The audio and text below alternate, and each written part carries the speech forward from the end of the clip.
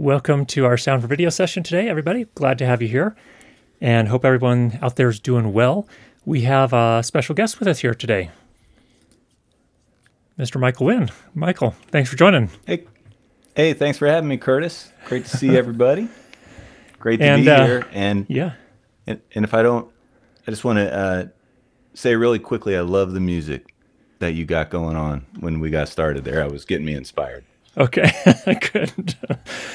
You've got some, if you don't mind, you've got some stuff in the background there. Tell us about what we're looking at there. Is that your cart? No, this is green screen right here.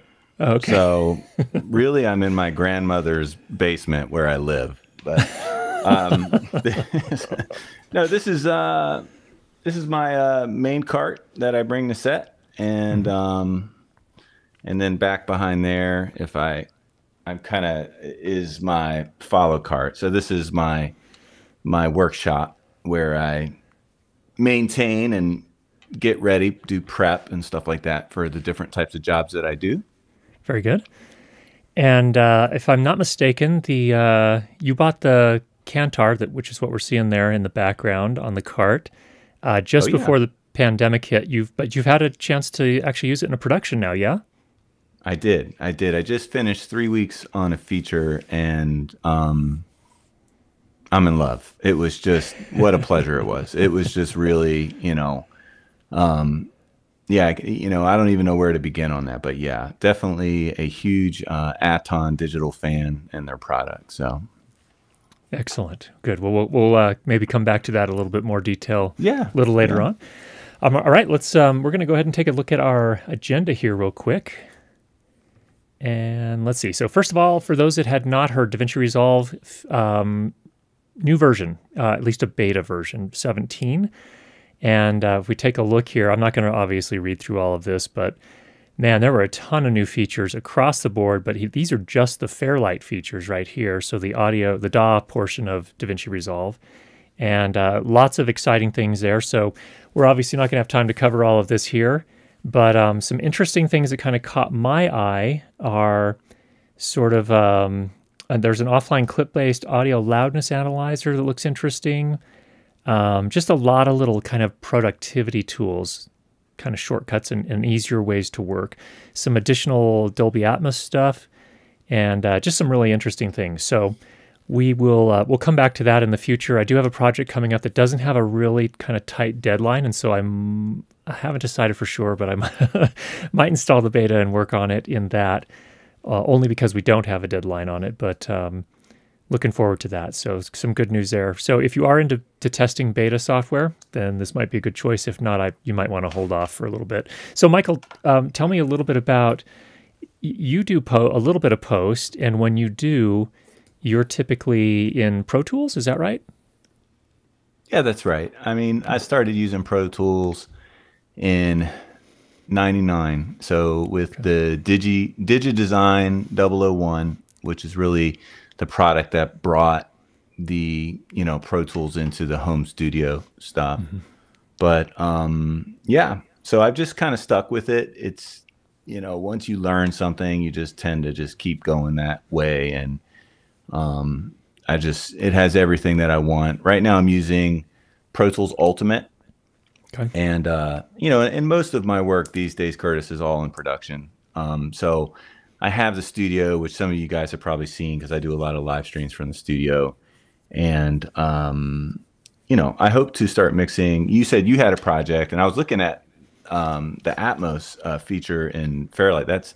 I would love to mix in Atmos sometimes and learn more about that. I got to experience it at an NAB, I guess like 3 years ago or whatever. Mm-hmm. It was pretty... Mm-hmm.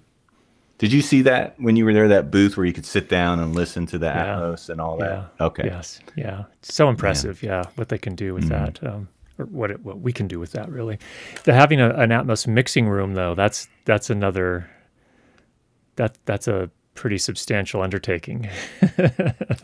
Well, as far as my limited understanding of it is that you can do what are called like plants or remotes. I don't know what the technical term is for each Atmos speaker, but it basically expands on the 5.1 or 7.1 listening experience and basically adds height to what it is that you hear. So it allows you to hear not only around, you know, in a 360, but also from vertically as well. So I think you could do Atmos and literally just have two plants. So if you already have like a, you know, like my room is 5.1 system, and so my guess with my limited knowledge of Atmos is that I could add two remotes maybe in the ceiling, and just, you know, send some signal to it from the audio interface and have an Atmos setup. Gotcha. Yep. I just don't know if those remotes are also full range. So like in a 5.1 system, for instance, you have to have what's called bass management. So the subwoofer that I use is a Genelec sub, and it actually has 5 outputs. So what you do is you run in and out of the sub. So the rears actually are full range, because in a theater, you're going to have full range speakers. So if you use a sub that just has the 2 in, 2 out, like you see for a lot of music mixing, then any of that information that's being sent to those rears, you're not going to hear. So you're going to be in for a big surprise if that goes to a theater. Right. Yep. Cool. Good stuff. All right. Let's go back to our agenda. I think we're just a couple more things to cover here, and then we're going to jump into our topics. Another thing that Lloyd sent over, thanks Lloyd, who is, I just saw him in the Puckett. chat. Yep. Love Lloyd. Lloyd sent over a link. It's down in the description below. So if you were ever curious and you didn't really have the opportunity to do something like this yourself, but or you're preparing for a project, there is a site where they basically took an A/B pair of stereo microphones in a concert hall, put some various orchestral instruments and artists to play them, and they move the mics into various positions, and they have these recordings where you can listen to the mics in each of the different positions to see how it affects the overall timbre of what you're capturing. And it's really, really interesting. So definitely worth taking a look if that's something you've ever considered. Obviously, it's a starting point. You're going to have to tune that for whatever particular recording space that you're in, but really, really fascinating. I haven't had a chance to listen to all of it, but the difference between the different mic positions is really kind of eye-opening, ear-opening, eye-opening, something like that. So that was pretty interesting.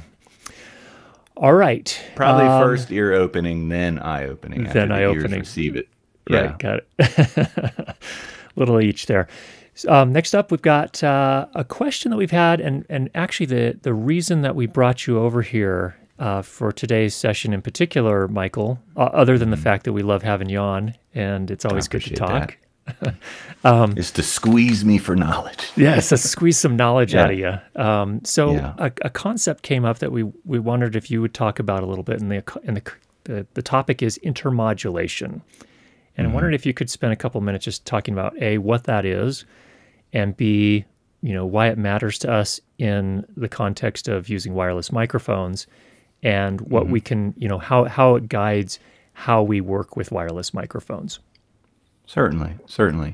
So, I mean, let me first start off by saying, Curtis, that, in my workflow, I'm using, typically, like here on this cart, there's 12 channels of wireless. And it's very common, like on a TV show or something, to use all 12 of those channels. And then you have IFBs, and also which are additional transmitter plus, multiple receivers. And then you can have comm systems as well for communications.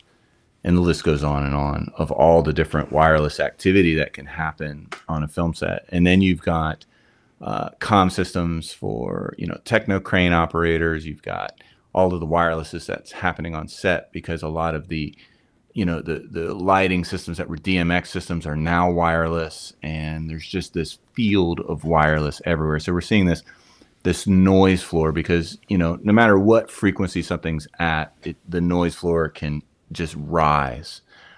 Meaning that you see a higher noise floor, which means that there's less threshold for you to put your wireless.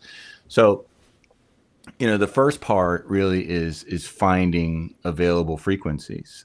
Before you even think about intermodulation, you got to think about where where can my wireless live on the RF landscape? And to do that depends upon, well, the type of wireless system that you're using, how many brands are you using, and which frequency scans do you have available. So mine, for instance, I use primary electrosonics, not all electrosonics, but most of all my Talent and IFBs are electrosonics.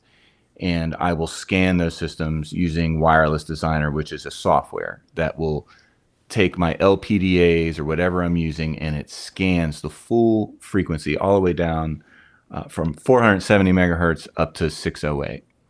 And then I find where that wireless should live. Now, intermodulation is best described as if you have two wireless operating on a film set, and it only takes two.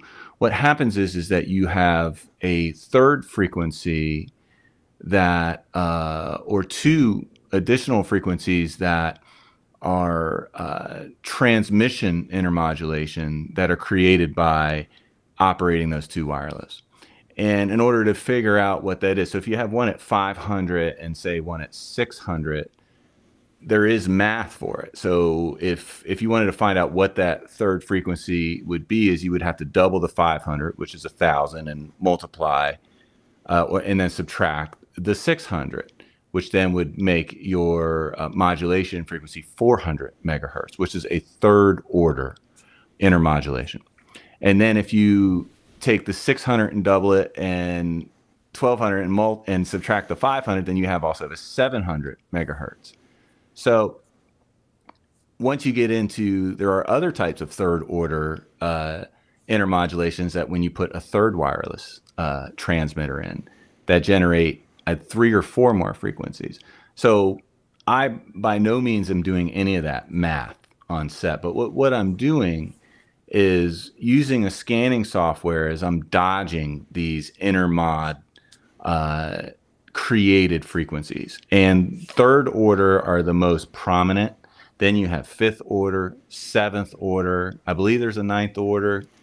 And your software will tell you specifically where these are. So once I scan, then I find myself just kind of moving and dancing around these frequencies. And another way to describe what intermodulation is if it sounds confusing, is so if you take the two wireless transmitted channels, you're basically going to have two third orders that develop. And what you're doing is you're trying to not be where those intermod frequencies are. And another way to understand it is like if you take two piano notes, for instance, on a piano and play them together, you're also going to have harmonics, like third order harmonics, fifth order harmonics, for those of you who come from a music background. And you can actually hear those fundamental harmonic frequencies. It's kind of like a tapping of a guitar string on the 12th fret. Mm-hmm. So hopefully that explains like what it is. And really what you're doing is you're just avoiding it. And another thing I want to say about it is, you know, a lot of transmitters have groups. I don't know if you guys have seen that, but like you'll have group A or B or C, or Electrosonics has groups, or I know I have some Sony UWPD-11s that also have groups. Anything inside of those groups is actually intermod free. So you don't have to have software per se. You can simply run in groups.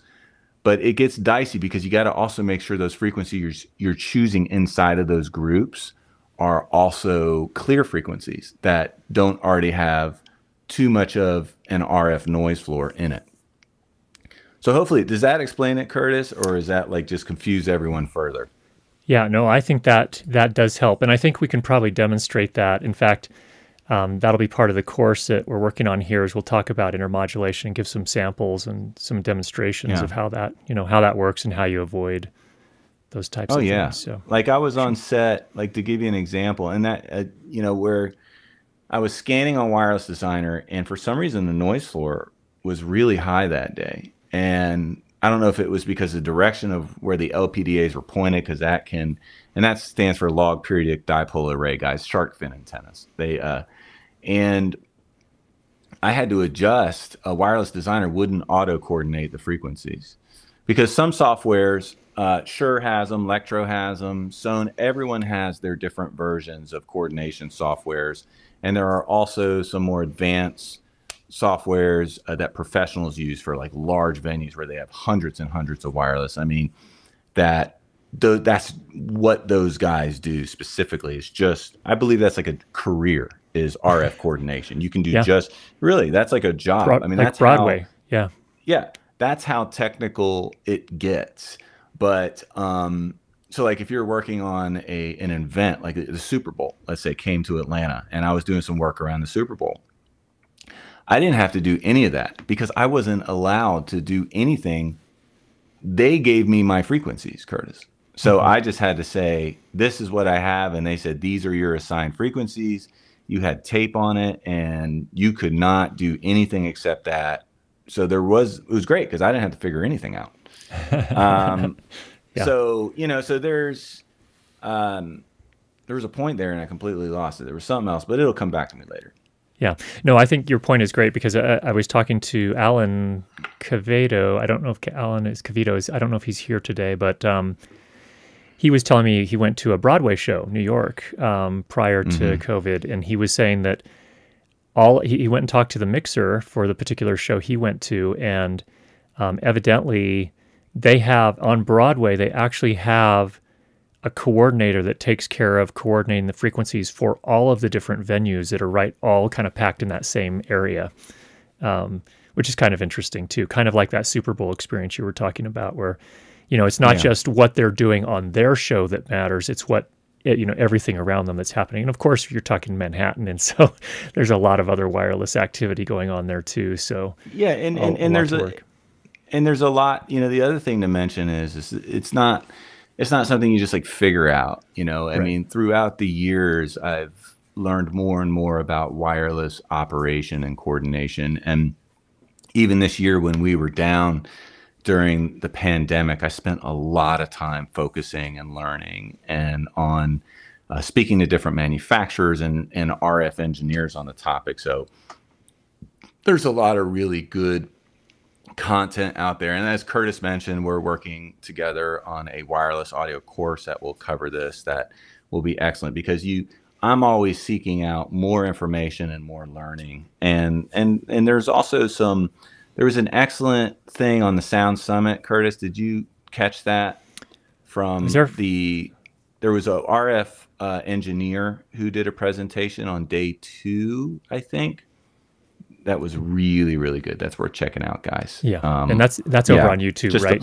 You can find that on YouTube. Yeah, it's on YouTube, and it's like an hour presentation. And what this guy does for his living is coordinate RF. I mean, you know, so it was really, I learned a lot by watching it. Yeah. Perfect. Cool. Okay. Well, thank you for that. That's perfect. Let's jump back out and see what else we had going on the agenda there. There we are. Okay, I did skip something here, and Daniel was good to call me out on that. Zoom announced a new body pack recorder, so it's called the F2. I put in a pre-order for one this week. We will have a review when it, I don't know when they're going to start shipping, but they are. It's another wide dynamic range 32-bit float body pack recorder. This one's. I don't know how they do this, Michael, and maybe you have some insights, but I think there's a Bluetooth version and a non-Bluetooth version. The Bluetooth version is $200. The non-Bluetooth version is $150, if I remember correctly. I don't know how do they do that for that little money. I don't know.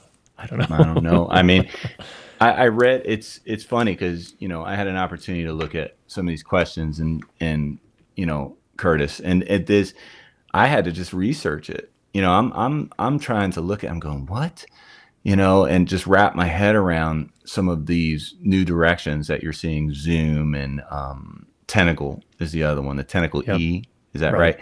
And that how they're integrating time code via Bluetooth control, which we first saw from the Tentacle, and then the recorders, and these body pack recorders. And I have some thoughts on it. That's for sure. It's interesting. I mean, so much of this stuff has been untouchable, really, Curtis. These features, unless you were willing to spend 10,000 plus and just, sync and all that kind of stuff. Now we're seeing this stuff kind of available for less expensive stuff, but it does have some caveats. I mean, from a workflow standpoint, that I definitely some holes, and that's not to be critical as much as it is just when I said I had some thoughts. I mean, I think the profound thing when you start looking at, oh, wow, I can do time code and I can record audio at the same time, and I can use Bluetooth, and I can, think about how much technology we use that connects via Bluetooth on our phones. I try to avoid that as much as possible, but it is convenient when you do need to solve a problem. Usually a very, I used a Bluetooth brake controller a couple days ago to control a 5,000-pound trailer, Curtis. It was on Bluetooth. I mean, I put my life on Bluetooth, right? And the life of others, right? So, but long story short, the point is that you got to be careful not to overcomplicate sound, especially on these simple setups where you got 10 Bluetooth items and 8 recorders and this and that, and next thing you know, it's a cluster, and sometimes it just comes down to a boom microphone plugged into an XLR input. And, these kind of features, when you start talking about time code, you're talking about multi-camera workflow. You're talking about workflows that are really going to have, they're not going to be using Panasonic GH5s just to pick on the camera that I'm using right now. It's the S, but still. But you know what I mean? You can't show up on a film set when they're using Alexas with this stuff. Right. You gotta think about. So if it's a multi-camera shoot, we need to, those time code inputs are not USB. So there's this separation that I'm seeing, Curtis, where you got to be careful about what you spend, because if you're coming in and you're saying, hey, you know what, I'm going to be a one-man band. I'm recording my own audio. I'm doing my own video. I don't care what the industry is doing. This is for me and my clients, and I'm going to find the value-added stuff. Then that's a big fit. But if you're coming in saying, I'm going to have a career in sound, I want to work on film sets, I want to get the jobs, then you got to be careful about this technology to make sure that it aligns with professional workflows. And I'm going to step off my soapbox right now. Okay. Let's jump in. So there's the F2. And I agree. I mean, and the interesting thing is the much greater than $10,000 mixer you have behind you, the $7,000 mixer I've got sitting next to me. Neither of those do 32-bit float. No. Has that lost you any jobs? And the Zoom is only 32-bit. Did you see that? There's no 24-bit mode. I didn't notice that. No. It's in the specs. If you look on the site, it says that the audio available ones is 32-bit. So unless you have a 32-bit compatible NLE, which most are, right, Curtis? Yeah. But if I give a 32-bit file to, Joe Schmo Post down the street on a commercial I got hired for, you're going to get a phone call. Yeah, and it's not going to be a happy one. It's going to be a get these back in 24-bit and get them over to me. Yeah, or hey, I tried importing these files into and it's not working. What's going on? Oh, it's 32-bit. How come you didn't tell us this? Oh, well, it's the latest, greatest. I don't set my game. No, you don't say that. Just say I'll get those 24-bit files to you on a link for download in 10 minutes. Right? Yep. Okay, cool. Let's go in and see what else we've got on our agenda here for today. Looks like let's just do a quick overhead here on the A10. I just wanted to show you. Here's just a quick scan. No transmitters on at present. This is a question that Greg had, and we'll come back and actually do a walkthrough of the scan and setup. But this is I don't know, Michael. What's your sense on this? Is that pretty clean, or is that pretty typical? When you go on set? I want to live where you live. Exactly. That's a dream scan right there. What's interesting is I see these spikes. Yep. And I'm trying to to look and see. Okay, that's your cursor marker for scanning. See, and then I see that spike there right above. There it is, like 5. What is that? Are you running a wireless right now in your studio, Curtis? Not that I was aware of. That's 519.300. That's one of my transmitters is set to that, and I think but it's not on. Oh, you have a transmitter on right now, or well, no? I didn't think I did. Let's turn them on and let's do a rescan here. Yeah, so I've got one at 5. Turn them on. Yeah, okay. So I've got one at 530.200, and I've got the other one at 519.400. So that's the one we're seeing here. Let's just you're trying to see if we see any third order pop up. Yeah, let's rescan. Okay. Go ahead and start that scan over, just see what we get here.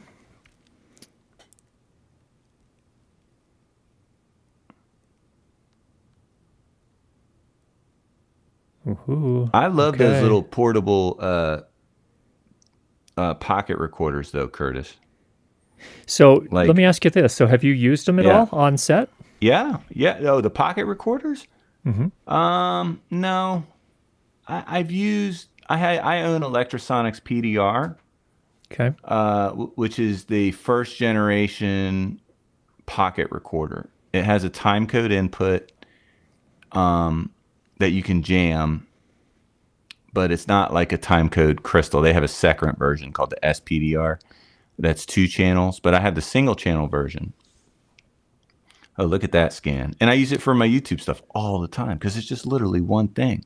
Yeah. And you just press record and you go. So there's merit to keeping things simple. And I think that's what I see these as, like a documentary filmmaker or somebody who just wants to put something in somebody's pocket. Mm-hmm. That's a no-brainer, providing the noise floor is good on this thing and it sounds good. But I think you have some stuff on the Tentacle E versus this new Zoom. I got some thoughts on that. Yeah. Yeah, same here. And I think share. Yeah, we'll come back to that. So give us your assessment here of what's happening now. So I turned on 2 transmitters, just for the record. Let me just show you. And tell me the frequent. Let me write this down, and I can tell you where the intermods will be.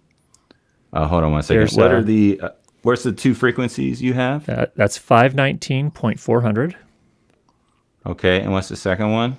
And the second one is 530.200. Okay.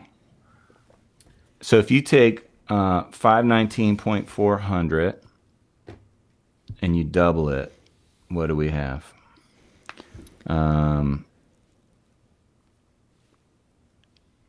What is it? 519.400, right?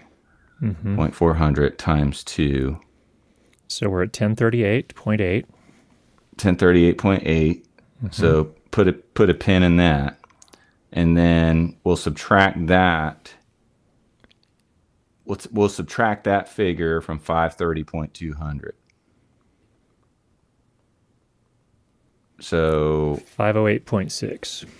Okay, so you should have a little baby peak at 508.6 is the first third order frequency.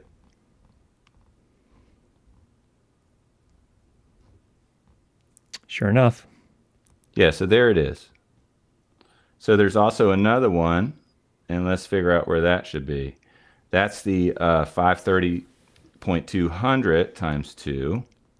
And I'm trying to do the math here. Yep, so that's 1060.4.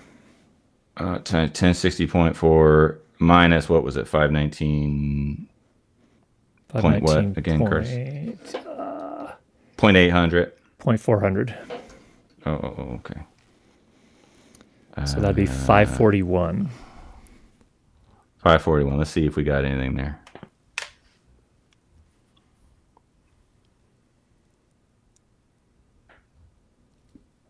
Sure enough. There it is. All right. So once you add 3 transmitters in there, that's where my math skills just say, hey, I need software to figure this out. Okay, so let's do that. Okay. Let's just do it and do another scan. What, you going to add a third? Okay. Yeah, if I have batteries, let's go see. But I think the point in being, Curtis, is then we have to figure out the third orders from each 2 with the third as well, because there's going to be new ones created You know what it is, Curtis? There's going to be, so you have two from two transmitters, two third orders, right? Mm-hmm. If you add three transmitters, then you also have two more. So you're going to have six more third order intermods. Okay, here we go. And, Hold everybody. and I'm not doing that math here. I refuse. Get buckled in, but look at what we've got now. Okay. This is looking like when I tried to do some wireless on the show floor at NAB a couple years ago, or actually about a year ago. Now keep in mind, Curtis. Keep in mind this, because those peaks are pretty intense. Mm-hmm. Are you at what, 50 milliwatts right next to your receivers? No, I think we're at. Let's see what I've got it set to. I think we're just at 10 right now. 10 milliwatts. Okay. Yeah. Even at 10 milliwatts, point blank to your receiver front end. Yeah. Those intermods are going to have more energy in them. So meaning that if you took those two receivers and you put them in the other room and come back, those third orders are going to look a little better. Yeah. Yep. Because you go ahead, Curtis. Yep. No, I was going to say, nevertheless, I mean, the story is pretty clear here. More channels, you're going to get, you got the intermods, and you're going to be dodging intermods. So at what point? And I think what's most important is that someone who's new with it understand that, oh, this exists and I need to learn more about it. And I need to make sure that my transmitter, especially my third, fourth, fifth, sixth transmitters, aren't being placed in these intermods, you know, meaning you can't just do a scan and write everything down where you want to be and be done with it. You also have to look at where your third order, and then there's fifth order, seventh order, which are not as dangerous because they're not going to be as big a peaks, meaning there's more signal to noise or carrier to noise performance ratio in those slots. Good stuff. All right. Well, so there's a little look at, oh, by the way, just so we can kind of wrap this up. I know Greg was asking about this. So, Greg, this is an example, I think, based on what we were seeing before, certainly with two channels, we were pretty well set with where we were. So I would just leave them where they're at. But if you were finding that those intermodulations are occurring really close to your channels, that's when you'd probably want to move things around, Michael. Is that right?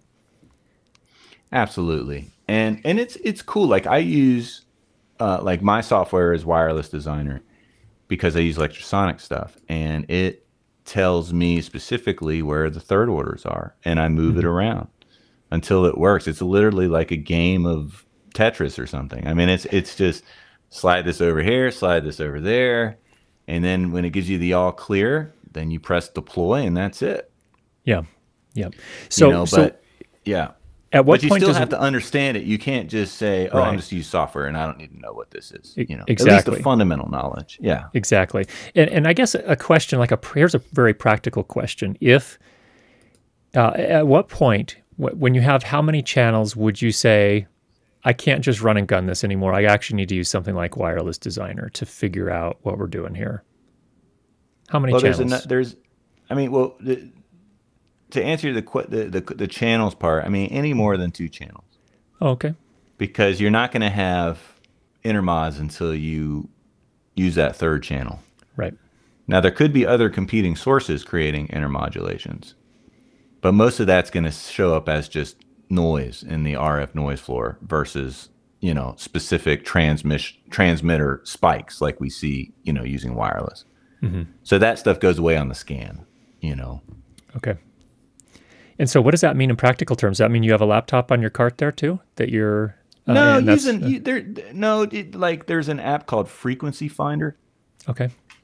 I think New Indian. Here, let me find out who makes it. Freq Finder, FREQ Finder. And then let me show you guys. Maybe I can just put it in front of the camera here. See that? Well, if I can get this to focus. Here we go. There it is. See this? That's Freq Finder. Okay.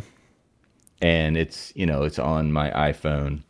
And on this app, you basically can choose, it will tell you if there's a third order intermodulation. And you can change your settings of sensitivity. So, yeah, so you don't need a laptop. Obviously, that's not practical for a smaller setup. Right. You know, on a larger cart, maybe a laptop would be better. But see, and this is the settings I'm looking at. You got to keep in mind this is Panasonic autofocus, guys. Yeah. So this is the settings here. You know, so yeah, Freak Finder is a great app. I would highly recommend this to your audience if they were like, oh man, I didn't know about this Intermod thing, and I'm using, you know, 4 channels of wireless, and I want to make sure. And it can mess up your range. It can cause all kinds of issues. You know, Intermods. Yeah. Yeah, for sure. Dropouts. Yeah. Yep. Okay, makes sense. And I see Alan is here now. So Alan and I had a little chat a few weeks ago. For those that are not aware, we do have a podcast as well. The Learn, Light, and Sound is the name of the podcast. And Alan talked a little bit about the types of jobs he does. And in fact, he was considering another, moving up to a new mixer, maybe an 833, maybe an 888. But then we talked to, we had the kind of talk that honest friends have with each other about these types of things. Alan is very knowledgeable.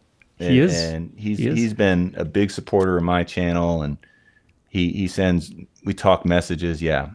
Yeah. And really he's good stuff. Yeah. We had a good talk about, okay, what kind of jobs do you really do?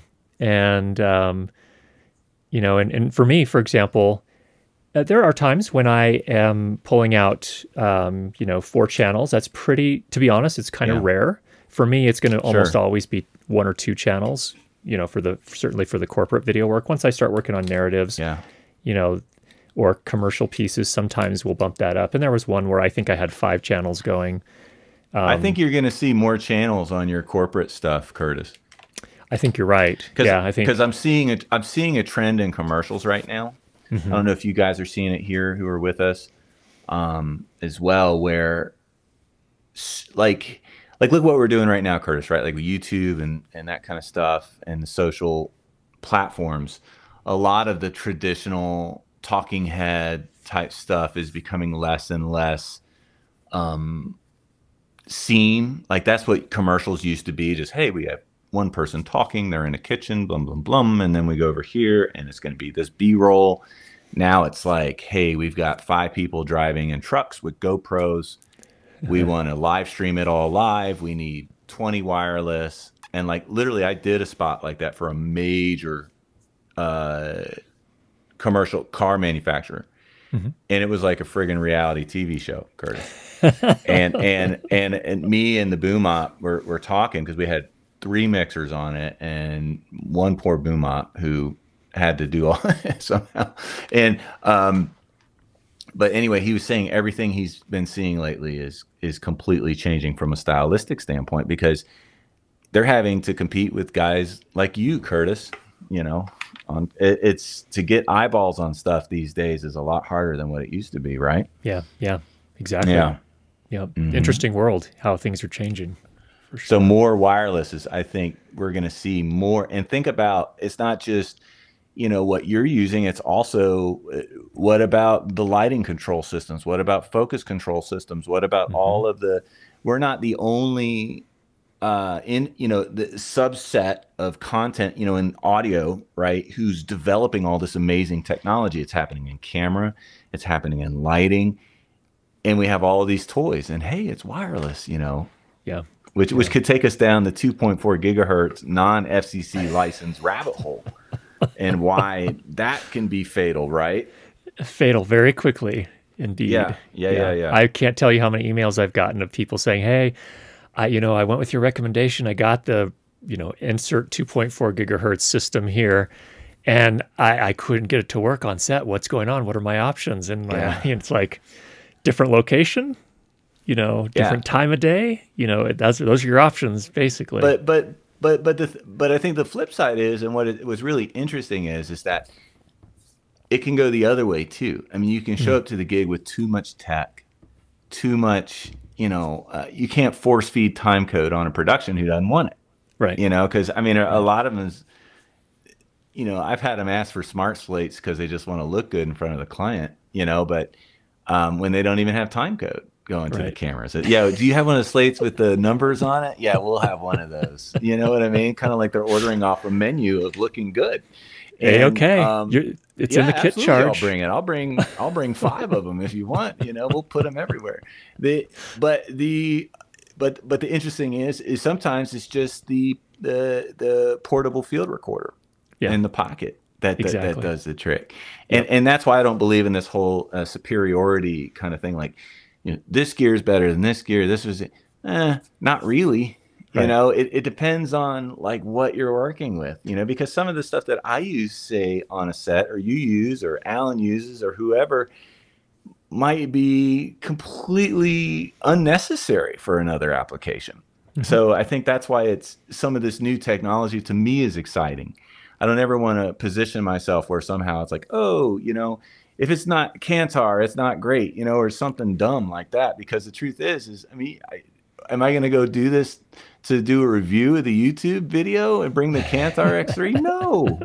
I mean, you know, maybe if I just want to be silly, you know, but I'm going to bring a pocket recorder because it's just me, right? You know, so it's so all this new stuff to me is very, very interesting. And you keep me on my toes, Curtis, with this stuff, because I'm like, oh man, I'm not looking. I need to get more up on what's going on, you know. All right, let's jump into. I know we got some questions, and actually seen some questions come in the chat too. So let's kind of dive into those and see what we've got for today. All right. First off, Hal brought an interesting one. I'm interested in what you have to say about this. In film school, I was told that if you put mics too close, you will be sorry. Whenever I run lavs on people sitting next to each other, I've never seen a problem. Will I eventually be sorry about this? What do you say, Michael? Nah. You won't be sorry. Do what works. The only thing you have to be very mindful of is transmitters being too close at too high power. That's the only thing you might be sorry about. But as far as like 2 transmitters that are running at 100 milliwatts down ankles of 2 actors hugging each other, can create some nastiness, you know. But to go back to the mic thing, no way. You know, it's, you know, you got to put mics on the actors and it's got to work. If they're close to each other, it doesn't matter, you know. Now, I have run into situations where I've used one mic on one actor for both actors. Because if you're trying to mix 2, you know, you can throw one out of phase and see if that works. Often that will work, you know, because the cancellation you hear is really going in and out of phase is all that is. But, but yeah, you can, you know, so hopefully that answers that question from my perspective. What do you think, Curtis? I agree. It's, you know, and if you do have a problem in post, that's what post is for. I mean, unless you're doing something live, you know, and live, I think you will see some different workflows live. Like if you're talking about electronic news gathering, that's going to be a little bit different. And usually, I think I don't know if it's still true, but a lot of times like an ENG crew was basically an anchor, a cameraman, and a sound guy. And, you know, you'd have the sound guy live mixing there if you're doing live broadcast, and he would, you know, pull down the mic of the person, you know, fade down the mic of the person that's not talking, and then fade them back up when they start talking, or, you know, whatever. But I think for narrative and anytime you're going to have post, I don't see it's a problem. I think what they were trying to say in film school to you was, you know, you're going to get mic bleed. And if you're just going to slap that into your final piece, it's not going to sound great. But if you, you know, if you're going to do any sort of post, you would clean that up. You'd either automate the faders, you do, you know, kind of your railroading thing where you cut out the mic of the person who's not currently talking, whatever it may be. I think that's really what they were kind of aiming at. So. Well, also a lot of the live broadcast consoles have auto mix features. So if it's a live show, and you're running into 2 mics too close, you know, usually the auto mix can take care of that. Exactly. That's where Dugan comes back in. Oh yeah. I think Dugan was really relatively new to the production sound mixer, but has been a long time standard for live consoles and broadcasts. Exactly. All right, Hal. Thank you for that question. We'll go to our next one here. Next from Clayton, the Zoom F2 Bluetooth ads came out to compete with the Tentacle Track E, and the videos I've seen for it thus far, they show the blue timecode generator box will work with it along with the Atomos timecode option. I'm curious if Tentacle Sync will work with it. I don't know, Michael, do you happen to know that off the top of your head? I don't. I just don't have experience. I mean, I'm still learning about those two products, Curtis. Yeah. As far as like, what do you think? Same here. I think I'm doubtful that those two companies would have a motivation to kind of make those two interoperable. So I'm going to guess no. And you know what's interesting about it is that Tentacle to me seems a little bit more useful for. I mean, the time code systems UltraSync Blue is kind of a very specialty piece. Because what it does is it basically can send time code to a mobile device. So if you're using like a phone as your camera, great. But if you're using a proper, a mirrorless camera or a cinema camera, no go. You're looking at the UltraSync 1 at that point. So it's kind of it's interesting. I mean, I know Zoom is definitely very much has their eyes aimed at a different market. I think the interesting thing about Tentacle is that they kind of straddle a couple of markets. I think you do see Tentacle syncs out on professionals, on big production sets. Yep. Yeah. Especially like, maybe, if they have like 15 cameras or something for specialty stuff, which is common, like if it's a big thing. I've seen, now I like that you said how it strides both sides. That's really smart, Curtis, because I think that's probably the biggest difference between Tentacle and this Zoom product is I didn't see on the Zoom timecode box any output, any physical output that would be relevant to a professional camera. Exactly right. Yeah, because it's USB-C, right? It's USB-C, and then I think there's a headphone. So how do you use it as a locket box on a camera then? Yeah, I don't know. Good question. Well, once we get it here, we'll have another talk about this. But the Sync E you can't because it has a 1/8 inch output, right? But I think the idea on that Zoom, I'm guessing here, is that you would plug this blue timecode device that they have into the. Well, no, you can't do that. See, I shouldn't talk about it because I don't really know it. Yeah, it's Bluetooth, I think. So, yeah. But I think it can work with if it can work with the timecode systems add-on. I think what's it called? Atom Sync that goes with the Atomos recorders, the video recorders. I would wonder if it can also work with the UltraSync 1, but I don't know. That's something we'll have to explore a little bit more and see as time. Also, by the way, Clayton says, Michael, he wanted to let you know that you inspired him to daisy chain my time code from my Mix Pre 3 to my H4n to grab one more synced track. And he says, thank you. So thank you for that. Absolutely. Thank you, Clayton. I'm glad it worked out for you. Cool. All right. Next question. Lazeni, how are you doing? I'm interested in the Tascam HS-P82 field recorder, and I'm wondering if it's worth it in 2020. Do you know anything about that, Michael? It's all a personal decision, Curtis. I mean, really, what kind of tools you use comes down to your budget and what it is that you want. I did look at it. Mm-hmm. I've owned Tascam products. I had a D88 with the 8-track ADAT recorder. They were like DA88, which was a timecode enabled 8 channel recorder that weighed like 300 pounds. It felt like probably not that much, but anyway, Tascam makes great stuff. I mean, in looking at it, it looks a little heavy and big for the price point and what it does. But listen, if you go and get great sound out of something and you get excellent results, that's what it's about. No one's going to come back, and no one asks the Emmy Award winner or Academy Award winner, oh, wait a minute, you use that recorder? Oh, I'm sorry, we're not going to give you the award. We didn't realize you used that recorder. No one cares about that. Yeah, we'll take that Oscar back now. Yeah. Oh, sorry. Yeah. So use what works. Like maybe you may, what do you think, Curtis? Yeah, I'm with you on that. I think that I have the same impression. It seemed like a really capable mixer recorder for its time. But it does look extraordinarily heavy. And in fact, in the kind of the research I did on it when I was looking at mixers back then. That was one of the complaints that people had. They said, basically, this is a cart recorder. It's really not a bag recorder because it's just too heavy for that. So that's the main thing I would consider is if you are planning to operate from a bag, it's going to be either you need to be big and prepared for some good workouts, or those are going to be long days, really long days. So, all right, let's go ahead and take the next question. See what we got next. Next up from Nick. So Nick has an interesting situation. He is primarily a photographer, but working, he says, in construction for the last 5 years. Recently, video work is playing more of a role. So he does monthly site visit videos for the client, and the most recent request is for interviews with the workforce on site about health and safety or other aspects of the project. For example, COVID measures.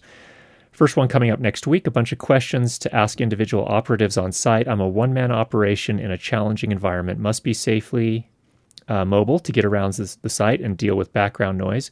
Have to be able to carry all my gear alone and need a quick setup time. For the audio, I grabbed a couple of Tentacle Track E's yesterday, as I figured they would be perfect for this. A lot quicker and easier to set up than a field recorder like a MixPre or Zoom, and was thinking to use it with a DPA interview kit, the 4097, to maintain social distancing for the talent. But what about the person asking the questions? Would you angle the 4097 between the two, like a handheld mic? Put a separate lav on the interviewer? It might even be me behind the camera. Overdub the questions and post later and put some live sound in. So those are his questions. And I guess, Michael, if you were going to be in that situation, how would you approach this? Wow. First of all, what a really interesting question, and I had to really think about this, Curtis, on how to answer this. First of all, that DPA 4097 like interview kit looks super cool. First of all, that's a miniature super cardioid microphone that will run off 5-volt. So you can use a transmitter, or I think what he's saying is he would use a Tentacle Track E and then plug this miniature boom, DPA 4097 microphone that they created into his Tentacle E, which is incredibly lightweight and very efficient. So I want to answer this honestly, Curtis, this question, and not be like, speak to the two parts. The first part, and when I say I want to answer it honestly, is it sounds like too much. If I was in this situation, which is what you asked me specifically, I would be asking for an assistant. I would not do it. Because, he's a photographer. Now he's wearing the video hat. Now they want him to wear the sound hat. It's a construction site, which means they're making a lot of money. Okay. Second thing is, he said it could be a dangerous situation. You got to have eyes on what's going on around you. And if you're spending too much, he needs an audio assistant. Even if they'll just give you someone to carry stuff, to keep eyes on stuff, is the honest answer to that question. Is too much. The second part, from a technical standpoint on the interview, so if he's acting also as producer, which is another hat, and is asking questions to his interviewees, most of the time you don't need to record a source for that. I mean, that's a very specialty situation to where, if in the final piece, if the director or question answerer is going to be on camera or not, how many times have we watched a documentary and heard them ask a question without a mic? I mean, and we're talking with millions of dollars of budget, and it's fine, just to give context. But so I would not split. You can't split a miniature super cardioid between the distance between an interviewee and someone asking the questions. But I really appreciate that question, and I can tell this individual is very experienced and really does their homework. But go back to the client and tell them no, and tell them we need an additional, and that's how this is going to get done. What do you think, Curtis? Yeah, I think that's a good point. I mean, if you really need all of that stuff, I think you could pull it off if you, and who knows what the budgets are here. I don't know if this is Nick, if you're in a situation where you're just now pitching this and just getting started, but yeah, I agree. I think that just for safety reasons alone, that you probably need to do something. Needs to be done that will ensure that you're going to be safe, that the workers that you're going to be interviewing are going to be safe. It sounds like there's a potential for someone to be there to do the interviewing. And there's another interesting note that came up from Robert in the chat here, which was, have the interview subject work the question into the answer. And I agree with that. I think that's another thing you can do. But I'm with you. I would be wearing one of the tentacle lavs, and the DPA 4097 would just be for the person answering. But I don't see how you're going to have to be pretty creative to be able to do all of that on your own. I mean, how would he even light it, Curtis? I mean, you know what I mean? Yeah, there's just so many variables. And then a construction site obviously is going to be, probably a lav is going to be better anyway. Yeah. Agreed. So those are some thoughts there, Nick. And it's, you might be rubbing, you're scratching your head thinking, well, these guys don't understand all of it. Well, sure. But it's still important to say, because how many times, Curtis, have you been on a forum and see, everyone commenting on all the impossible ways and nobody's really saying like what needs to be said? Like at a certain point, if you go on and you take on too much and things don't go well, okay, then you end up looking bad. Yeah. And I have to fight this fight all the time on sets. To the point of we 2-man crew. Nope, not happening. Sorry. Yeah. But if it really is, but I've done I'll do 1-man band providing it's a 1-man's job. And it's, you got to understand, guys, that these producers out there, even for small, are slick and they want to save money and they don't care. And they know that you're passionate and they know that you'll probably say yes. If you're inexperienced, it's okay to say no. It's okay to ask for more help and more money. Yep. Or that could be that the production changes. What they're hoping to produce can change. If they can't bend on their budgets, then you can say, look, this is what I can realistically do for that price. There you go. Yeah. I see what you're saying, Curtis. You're saying take away from their wants. Yeah. So it doesn't. I appreciate you offering, but it doesn't sound like you guys have the budget to accomplish this goal. Right. It doesn't sound like you're equipped financially to be able to do what you want to accomplish. That will hit a nerve. That will. And also to add to that, they'll go, wait a minute, we're this company, we can figure it out. You know what I mean? Yeah. So and I think that, at the same time that you say, okay, that's not really realistic at this price, but what we can do is such and such. And I think that's because then you're helping them come back down to reality, but you're also offering them another option. If they don't have the ability to flex that budget at all, then that's okay. Yeah. That's okay. But here's what we can do for the budget you have. Certainly. Yeah. So, great question. Thank you, Nick. Yeah. Sorry if we're jumping to too many conclusions, but I think it's just good for everyone here, I think, to hear this. Sometimes I need to hear this, this same kind of thing. Yeah. Agreed. Okay. Next question. Thanks, Nick.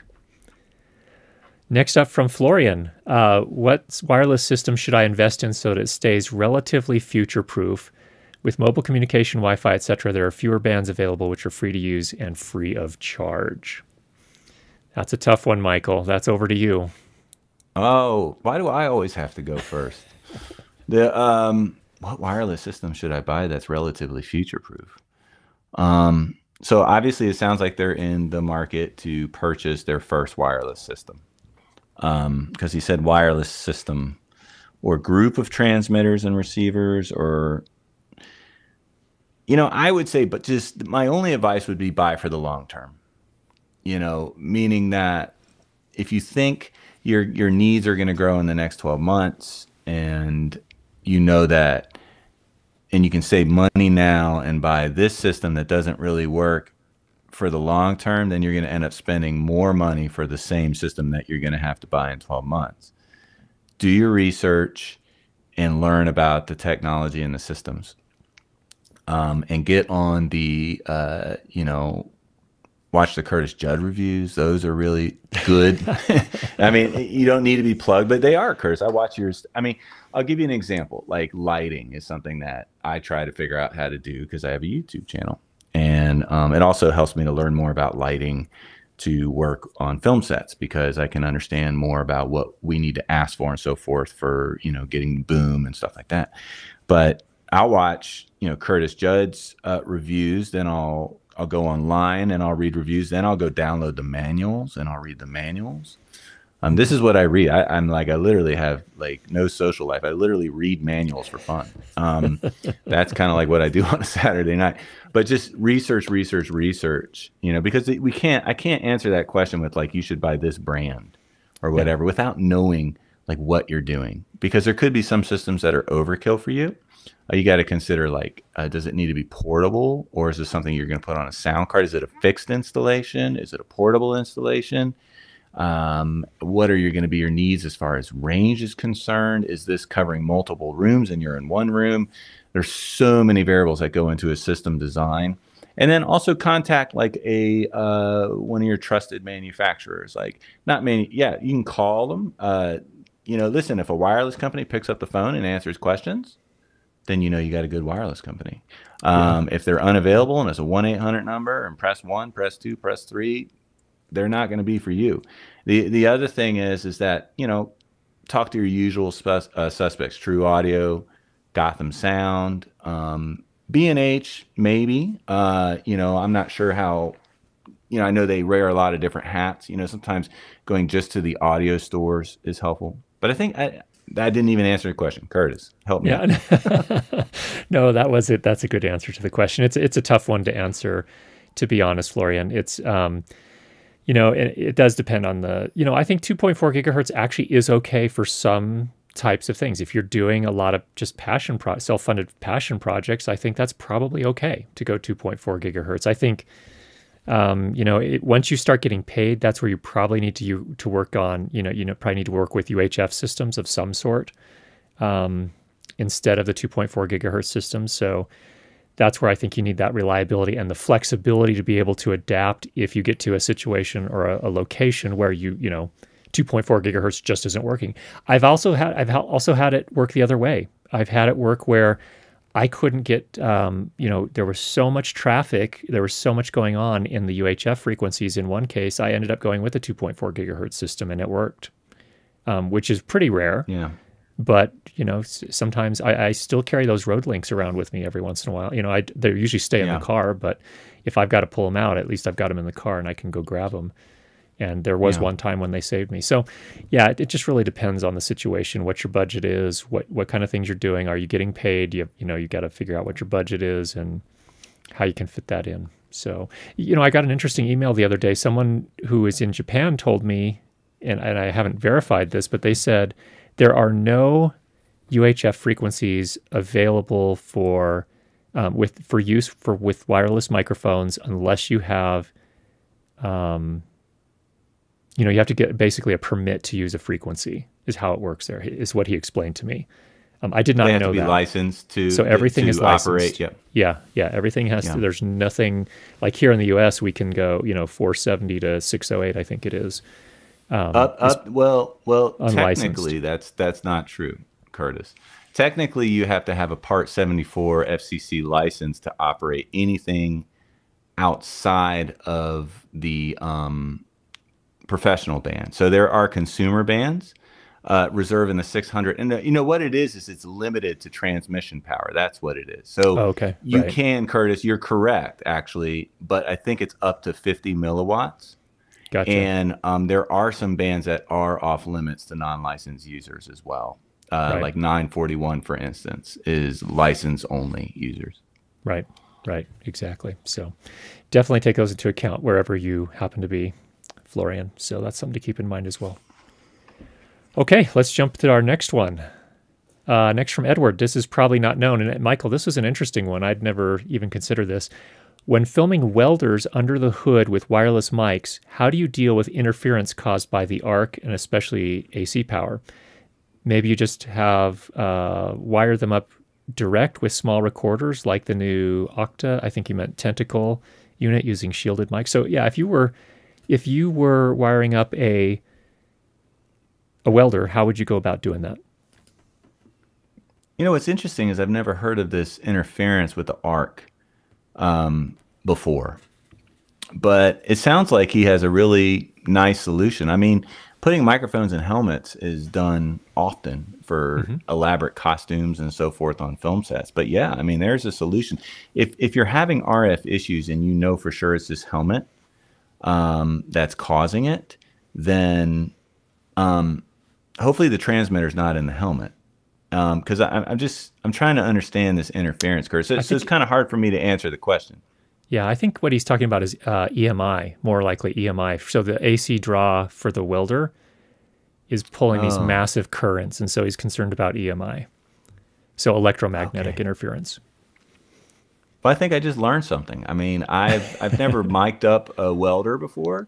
Yeah. But I think the solution is wise. I think if for some reason he has to use a wireless microphone and it's going inside of a welder's helmet, assuming that the welder's talking while it's just, I guess he's got an answer. What do you think, Curtis? I don't know how to answer this. Yeah, no, I think that you're just gonna have to try it and see if the AC draw is going to create any sort of interference. Then be prepared, have a backup. So like a little tentacle tracky would be a good thing to have on backup there. And he did say this is probably not known. So this is actually some nice information. That sounds like something Edward had encountered this issue. Could be. Yeah, which is good intel. Yeah, good intel. So, and again, when you do work with the wireless mic, I think the thing is you're just going to want to keep the pack and the mic as far away from that AC cabling as possible. And if you do that, you may be okay. You might just be okay. I don't know if, again, we don't know if you've already tried this and encountered it, or if it's something you're planning to do going forward, or whatever. But those are my thoughts there. Yeah, have a backup plan that doesn't involve wireless if you can, and then just keep that pack and the cable for the mic and the mic itself as far away from that AC power source, and you should be okay by hook or by crook. Well, not by that doesn't really apply, but got to have a solution. Sounds good though. I like that though. All right, next question. Next up from Chris, I really enjoy watching reviews on YouTube and training curriculum at Learn Light and Sound. I learn a ton from both. With all the available gear combinations and capabilities, I started to wonder if there are any industry standards for things like microphones, or if it's always left to the sound mixer to choose the right tool for the job. And maybe there's a different answer for broadcast TV versus movies. What do you say, Michael? You're going to see common threads amongst sound mixers working in production, also microphones that are used for live, narrative, and post. So there are standards you're going to see. You're going to start to see the same names over and over again. And I can't speak for live mixers or event mixers who maybe are using packages that are supplied by production companies, et cetera, but typically on narrative film sets, the production sound mixer, I am choosing all the microphones that we deploy on a film set. Okay. And just out of curiosity, what are some of those booms that you're gonna see a lot on the narrative film sets? Like the Sheps, Colette, CMC, 41s, you'll see those. You'll see for interiors a lot of super cardioid, microphones such as the Sennheiser MKH50. You might see some mini super cements, which is another Sheps microphone. The DPA 4017B is another one we're seeing. 416 Sennheiser, just Sanken CS3E, MKH70 Sennheiser. Just trying to, there's probably a lot I'm missing right now, but as you can see, you're hearing the word Sheps, DPA, Sennheiser. What else, Curtis? I know I'm missing some. What else is there? I see quite a few of the Sheps.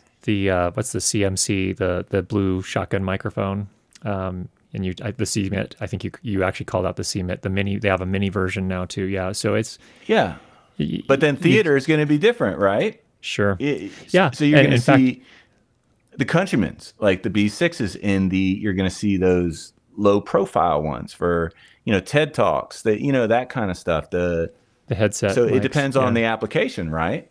Yeah, it does. And I think in theater, what's interesting too, even on the wireless side, for example, you'll see a lot of, like in theater, it seems like you see a lot of Shure and Sennheiser, but you don't see as much of that on the narrative film sets. Like on the narrative film sets, you're seeing Electro, maybe Zaxcom, maybe WizzyCom, maybe Audio Edited. You know what I mean? So it's kind of funny because it's kind of very application Like Shure, you're going to see more in live. Like, I mean, yeah. Shure is, I think, the largest wireless company in the world, aren't they, Curtis, by leaps and bounds? Yeah, I think so. I think so. And you know, they own the live market, just like Lectrosonics and Zascom own the film industry market. I mean, when I say own, they have a significant market share, right?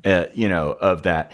And look, your users, they know. I can see comments now with this cool new Ecamm thing, Curtis. It's all so. Look, SM58, MD42i, Sanken, Countryman. These guys know what's up, Curtis. Yep, they've been around. They know what's out there, and that doesn't mean those are the only microphones out there. You know, right. But the question was, are there standards? Yes, there are. Of course, there are things you'll see a lot of. And how do they become standards? They've proven themselves for years, meaning that you've been listening to these microphones in the movie theaters and on your TV sets for years. Yep. Agreed. Okay. Good one. Thanks for that, Chris. Next up, we have one from Etienne. Do you have any tips for monitoring multiple mics during a take? Let's say one boom, 3 to 4 lavs, and maybe a plant mic. Of course, you can individually set the level of each microphone during a potential rehearsal, but actors usually tend to be much louder when camera is rolling, and they also might vary their acting slightly. So, do you primarily focus on the boom? Do you simultaneously listen to the boom on one channel of your headphone mix and mix all the other mics on the other channel, in which case you might not be able to determine which lav had a problem? Do you sequentially solo each channel and trust the boom operator for the boom mic? Do you sometimes rely on auto mix for the lavs? So let's pause there. There's more to it than that, but let's see what you have to say, Michael, on that. How do you do it? I love this question from Etienne, and I hope I'm pronouncing that correctly.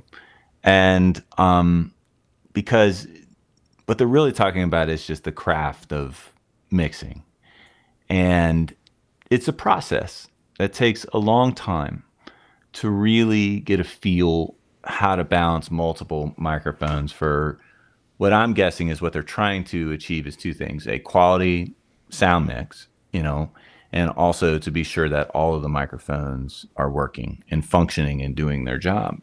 Mm-hmm. And I will say that on my crews, all of my crew, whether I have a 3-person, 4-person crew, or 2-person crew, or just me, are listening to the sound mix, meaning that we're all listening to the same thing. I'm not sending the boom op, just the boom, and you know, the utility, just the wires, or anything like that.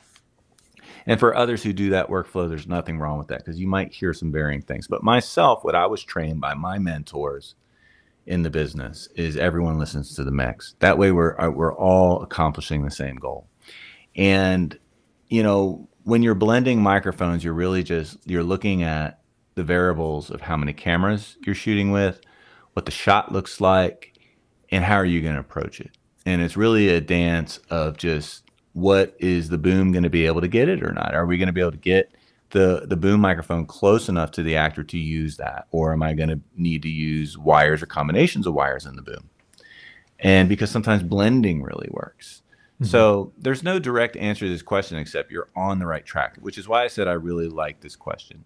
You can absolutely blend and achieve excellent results with multiple microphones. It just takes strategy, experience, and an understanding of the process. Excellent. Now, I have to confess, Michael, I am usually operating solo, or mm-hmm. It certainly as a sound department, I'm the only guy. Yeah. And I actually, what I typically do was I will put the boom in my right channel, and I'll put all the lavs in my left channel. And the reason I'm doing that is because I'm also booming, so I need the ability to kind of have that separation so that I feel like I'm getting, that I'm getting my aim right, and so on. Cueing is all mm-hmm. good and things of that nature. And mm-hmm. then the reason I put the boom on my right is that my right ear is just a little bit better at hearing, mm-hmm. Just a little bit of hearing loss in the left ear. So that's how I typically approach it. It was those speed metal days when you used to play in that speed metal band. Yeah, right. And you had the guitar stacks, and I saw some old pictures on your social of that when you had long hair and tattoos. That was pretty cool, Curtis. With the Marshall full stacks behind me, right? Yeah. So Etienne, it's really a matter. I think I agree with Michael. It's a matter of finding what's going to work for you. And I guess She did Michael, say, do you sometimes rely on Automix for the lavs? yeah. So what's your take on that? Do Yeah. you? I've done it for round tables before. Okay.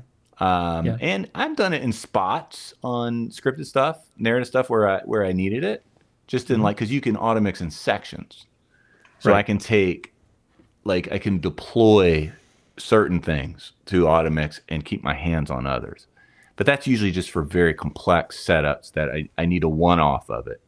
And I actually got a suggestion over to Sound Devices on this to be able to enable disable as one key on a controller automix groups. And and I suggested groups because they don't have groups yet. And, I hadn't seen it yet, but it would be really easy. It would be great to be able to say, hey, I want these 4 channels to automix just for a section.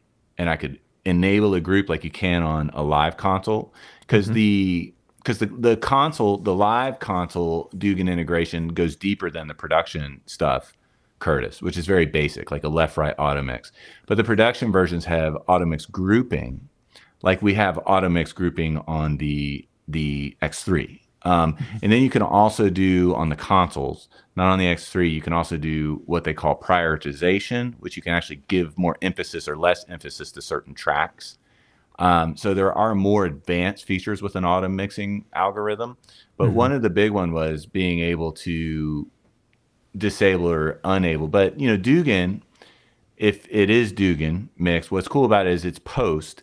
So if you take down a fader, it takes it out of the group anyway. It doesn't no longer considers it because everything is all post fade calculated. So it kind of in a way takes care of itself if you work like that. But Automix is a really interesting tool. And I had like a round table that was more of a rectangle with 22 speakers in it, Curtis. Wow. Wow. And they had wireless for every single one. So I got another guy, me and a friend, Scott Beatty, who's been on this channel before. Another guy here in Atlanta, real brilliant. He had them lined up. We were like making announcements. If you need to go to the restroom, please come see it. It's like, Kurt, I can't lose any of these transmitters to a toilet today, Scott. Yeah. But we're like, we wouldn't let them go to the restroom. Yeah. So once they got wired, we was like treat them like a bunch of kindergartners, making them everyone go, because it's the corporate ones you got to worry about because they're not used to it. So they'll it'll flop away. But long story short, I did Dugan auto mixing on 2 sound device recorders. I think it was 2 688s for that to do it, and then I linked them together to get all the tracks working. Yeah. It worked great. Yeah, and automix it was a little is scary, really, but it worked great. Yeah, it is scary, and you gotta you gotta be practiced. But one of the things that is interesting too on my SQ5, my Allen and Heath mixing, it's basically a live mixing console as well, a small desk, but it also has some other interesting features around auto mix, including you can do some high pass filtering specifically for the algorithm, some low pass filtering. And there were some other kind of interesting things on it too to kind of tune it a little bit as well, which was kind of interesting to see. So, all right. And then I think last question here from Etienne. In case you have, go back. There we go. In case you have a doubt, do you happen to listen to the sound you've just recorded between takes?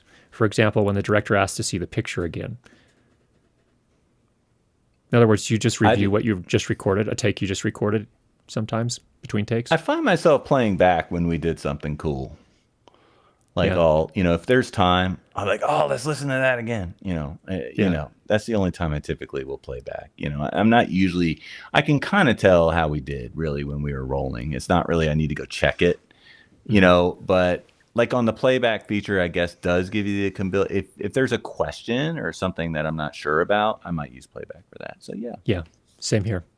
So if I feel like, oh, there was that one part I'm not 100% sure, I think we're okay, but I just want to double check, and I've got time, then I'll check it too. Yeah, that's great. Good question. And in fact, Etienne has one more question. So let's see. In which cases do you use a fixed stereo couple on set in addition to the boom and the lavs? And if so, what kind of stereo technique do you generally use? ORTF, mid-side? Is there any particular value to invest in a stereo couple just to use on set? I love Etienne's questions. By the way, they're very well thought out. So I typically don't do stereo configurations when recording dialogue because it's just not relevant. It doesn't add any value to what it is that we're there to do. That being said, so we're doing, mono recording with microphones and then a mono mix, typically in one poly file. However, there's always a caveat. I do typically deliver sometimes stereo stuff. So for film in the old days, ORTF, for instance, just so you guys know what that is, that's a spaced left-right pair that probably has the best stereo imaging out of any stereo configuration. The problem with ORTF is monocompatibility. So if it gets folded down to mono for any reason in post, which used to be a big reality for picture, then you can deal with phasing issues. And what that means is it can change a mix. So if it folds down to mono, that means the user is not going to experience the mix the same way that it was heard in the studio when the mixing. XY, because of the locations and just use of the capsules, is less prone to phase interference. And so that you'll see, I did an XY configuration on my recent project, and I think it's just a picture of the microphone and it doesn't show anything else. So I might be able to show you guys a picture of it. Let me see here. So if we're doing something cool that warrants a stereo recording that's not really dialogue, which is really very rare in recording dialogue, sometimes we'll be able to do something here. Hold on, Curtis. I'm trying to make this work because I want to show a picture of this rig. I think it would be worth sharing. There we go. Because it's an XY configuration. And then make sure this photo is not showing anything that you guys can't see. And it's not. And oh boy, let's see here. I'm trying to navigate. I need to take a computer class here, I think. Okay, so if I share screen. Oh, wait, it won't let me share it. Okay, sorry, that was a waste of time. Anyway, I used a Manfrotto bar to do an XY configuration with 2 microphones for an exterior. I was going to show you a picture. And then MS configurations are really ideal for film sets because it's usually one. They make some excellent microphones that are like the, I think the 816S. There's a stereo version of that microphone I've used. I also have an inexpensive AKG or Audio-Technica BP4070. Mm-hmm. And the advantage to MS is that you can change the stereo width in post. So it has more flexibility. And I've delivered a lot of MS stuff but typically I deliver it on the back end, Curtis. I don't give it to the editors. Like usually I'm talking to post, like having side conversations that have nothing to do with editorial. Right. Because it's just going to confuse them. Yep. Good. I agree. I have never done any sort of stereo recording on set when I'm there to record dialogue. It's different, of course, if I'm doing, if I'm the post mixer and I'm hiring myself to do to do some of the other recordings. But stereo ambiances are really nice too. I think that can add a lot to a scene. Yeah, like if it's a unique location, Curtis, like if it's something. I think the thing is, obviously the priority is dialogue, and sometimes like if it's TV, it can move really quickly, right? And then you don't want to ever do anything that's going to take away from what's the task at hand. Right. But if you literally do have the opportunity, which and it's like a stereo ambience in the distance or something like that. That's like unique and that they were not going to be able to recreate as well as you can. That's really where it's nice to deliver that. Right. And you'll get some extra points with post. Like they'll think you are the cat's meow if you can do this effectively. Like they go, oh, wow. But the problem is then they start asking for other stuff. Hey, do you have an MS of this and that? No. We don't have any time to do that. It's a double-edged sword, indeed. It is. So, yeah. Well, Etienne, thanks for those questions, and thanks everyone for the questions that were submitted ahead of time. We do have a couple of super chats. We'll go back and grab those. I realize we're over time here. If you have a couple minutes, can we just grab a couple of super chat questions, Michael? Is that all right for you? Yeah, good. Let's do it. Yeah. Okay, let's do it. First up from Camille. What do you recommend, a Sony XLR K3M or a MixPre 6.2 for my A7S III? I'll give that to you, Curtis. Yeah. Okay. I'll take that one. So the XLR K3M is a little add-on unit for the Sony Alpha series cameras. It allows you to bring a couple of XLR microphones into your camera directly. So it sounds like Camille's kind of doing a run and gun kind of solo operator type of thing. You know, I'm going to come at this with a confessed bias. I would probably go with a MixPre 3 just because it would give me additional options down the road. You know, sometimes you want to be able to have, I don't know, it's a tough call. It depends on how integrated you need your rig to be. If you absolutely need that rig to be as small as possible, and you know, here's the MixPre 3. Michael has an opinion on this too as well. But I think the advantage of the MixPre is that, you know, you have the analog limiters. I don't know if the Sony has that or not. Sony does have some actual auto gain that actually works better than any other auto gain I've ever heard, anywhere. Really? Yeah, I've been surprised by some of the examples I've heard of that. So it's not perfect, but it's better. You know, auto gain is usually like from a sound mixer perspective, usually the reaction is, you know, running away screaming, no, don't use auto gain. Yeah, turn it off. Turn it off. But it's actually, you know, it's not as bad as most of the implementations I've seen. But the nice thing about the MixPre is it just gives you more flexibility. So that's my biased opinion. I would probably go with the MixPre.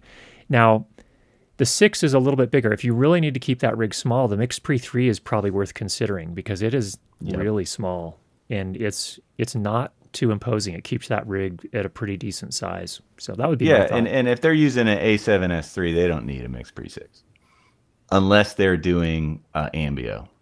That or if they've got, you know, 4-person somehow.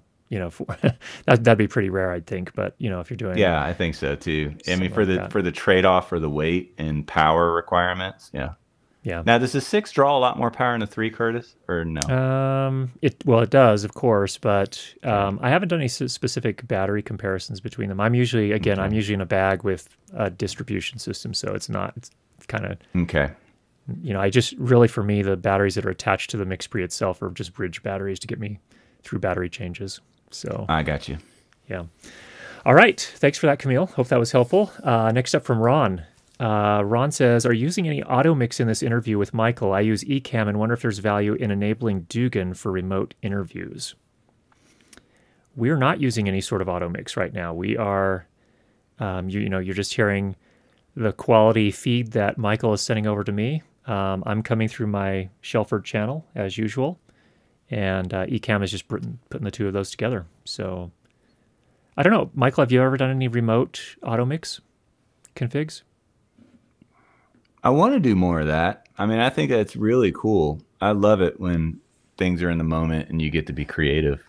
But, you know, I mean, Ron, I would say, you know, I mean, it's just, you know, Curtis and I, and just like a lot of people here, and probably like yourself, just with an audio background, are really, it's about getting it right in the front end, really. I mean, there's, you know, providing you got a good signal to noise, you're using the right kind of microphones and making good decisions on what your source is, it's not necessary. People are wearing headphones, mute yourself when you need to cough, all the normal stuff you do.